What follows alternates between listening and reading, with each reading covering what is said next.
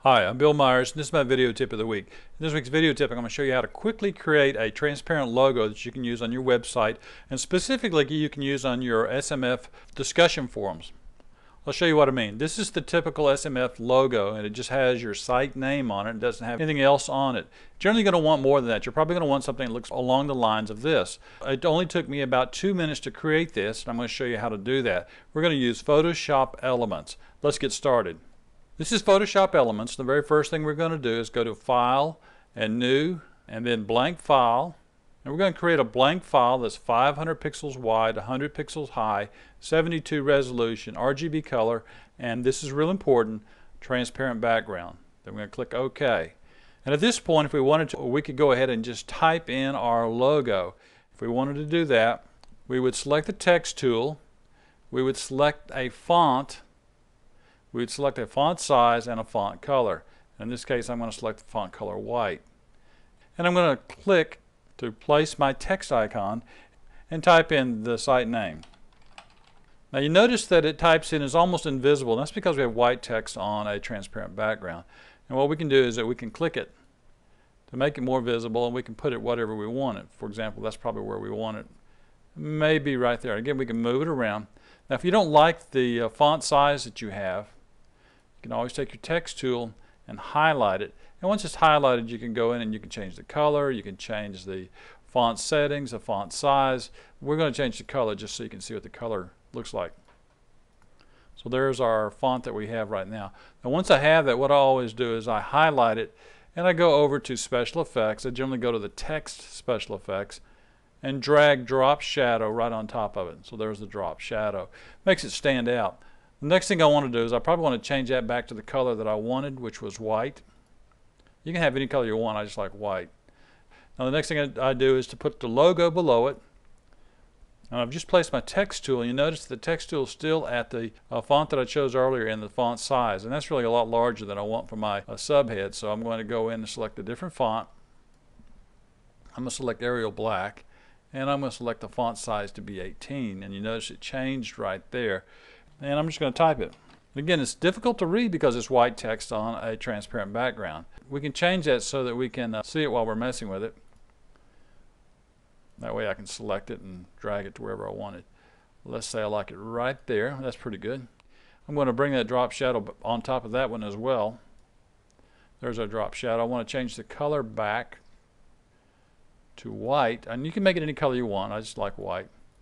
And that's it. Now if I saved it right now, I could put that on my site and that would be a pretty good looking logo. But if you look at the site here, you notice that I've got a little graphic, and that kind of makes it pop. So we're going to put a graphic in there. I'm going to show you how easy it is to do that. To find a graphic, we're going to go to Microsoft Clip Art, and we're going to select Treasure. And we're going to do a search. And the Clip Art page shows us 5 pages of results, and we can look at each one of those to see if we see any we like. Look at those quickly. And this is the one I like, so I'm going to click on that. And I can add it to my selection basket if I want by putting a check there. But you know what's easier? It's just to click Copy. And it copies that image into memory. And once it's in memory, I can go back to Editor and Photoshop, click File, New, Image from Clipboard, and there's the image. Now that I've got that image there, I want to have a transparent background so when I overlay it my logo, it doesn't have all the white here. And to create that, I go over to my magic wand and click it there. And you see what it did? It outlined everything that's not part of the background logo, and that's because I clicked on white. I click Edit and Delete. And now that's transparent. Of course, it's way too big to fit on this logo. That's easy to fix. We click on the logo again. And then once that's on screen, we can drag this up onto it. Like that. And once we've dragged it on the screen, we can move it around. So if I want that to fit, I can do that and put it right there if I like. Now that I've got my treasure chest over here pretty much where I want it, you may notice that it's overlaying, it's actually laying on top of some of the text. It's sitting on top of it, and I don't want that. I really want the text to be over the treasure chest. And that's easy to fix because everything is a layer in Photoshop. So the layer 3 is where the treasure chest is. And I know that because when I click on the treasure chest, layer 3 lights up. And what I can do is I can just drag it down like this, and now the text lays on top of the treasure chest. So if I move the treasure chest around, you notice the text is on top of it. That's a nice little artistic effect. And while we're looking here, you know I have this white subhead here, but wouldn't it be nice if that white subhead actually was the same color as something in the treasure chest? That's easy to do. What we do is we select our text tool, we highlight our text, and with our text highlighted, we go up to the color, click color, and it gives us a eyedropper. And let's select that color right there. Click OK.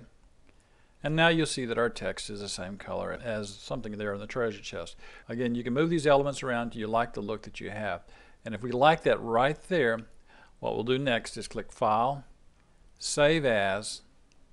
We want to make sure that we save this as a PNG because PNG will preserve the transparency.